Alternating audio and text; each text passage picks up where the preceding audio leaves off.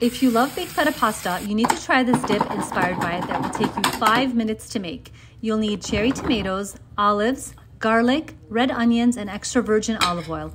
Season it and toss it really well. Instead of using feta cheese, I'm using Roth Chev, which is a goat cheese that is tangy and creamy like feta, but it's more spreadable.